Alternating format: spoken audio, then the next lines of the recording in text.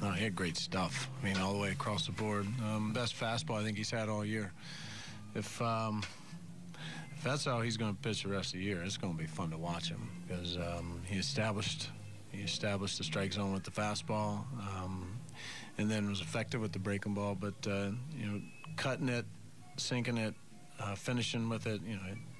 Throwing 94 today. I mean, I think he wanted to prove that turning 35 isn't that big a deal, and just probably his best of the year. You could tell early on that he had really good stuff, couldn't you? Yeah, you could tell that he just had a different demeanor.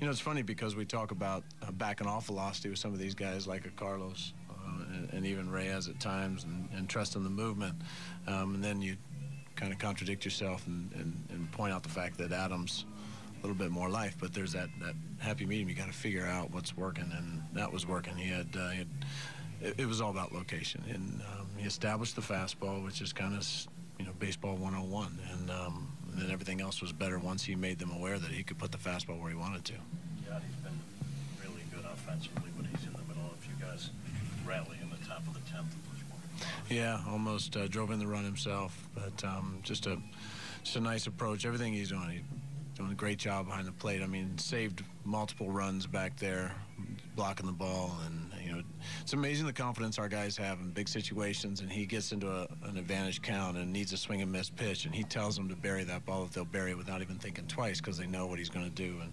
that's priceless. Because then they can make good pitches and not feel like they have to be perfect. And just did a great job all the way through this game. Can you take us into that 10th inning and specifically what you tell Bowman after he puts 2 on? I told him he looked nice. He looked good. Yeah. Like sharp dressed. Yeah, he looked clean. Yeah. Basically gave a bunt defense first of all. Reminded everybody of the responsibilities, and then if we were going to adjust after the first play, once we saw if it was a foul ball, what we might go to second play.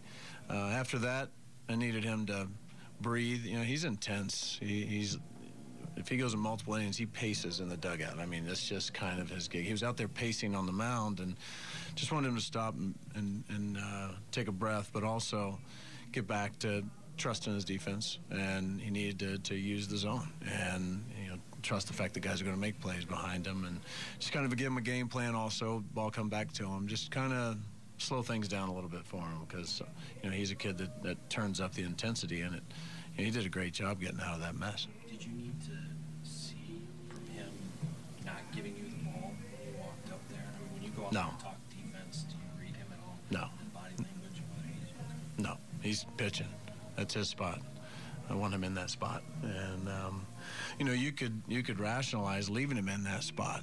And the fact that he's been very good, but he had used up a lot to get to the point that he was right there. And, that's one of the reasons we brought Zach Duke in, is to do what he did right there, whether they leave the lefty in or whether they go to the bench.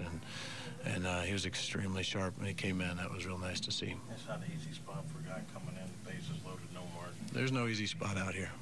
That one certainly wasn't an easy one. But, it's good. Our guys we need just keep getting accustomed and not having easy spots, because nothing's going to be easy about this. It hasn't been from the beginning. It's not going to be the rest of the way. And to watch guys be able to stay in the moment and just compete pitch by pitch and not get caught up in anything else is a great sign. Is that particular match to Peralta today?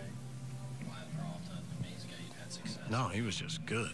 I mean, it's the best we've seen him. And he had a very heavy fastball, and the slider was disappearing. And, there's a lot of swing and misses we had. And he actually got some swing and misses on his changeup as well. He was on. I think he was bound determined to do something different. Why did you want to go out and talk to O for the 3-2 pitch to Yachty had something he wanted to tell him. It was either switching signs and talking about what our plan was, and want to make sure that everything's translated clearly. And so Eugene did a tremendous job. You credit him for that? Excuse me? You credit him for that?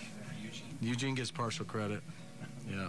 I helped. I knew Edo wanted to change the ball out, so I told the umpire. And, he used the universal language, and the umpire didn't see him, so that was my Korean today.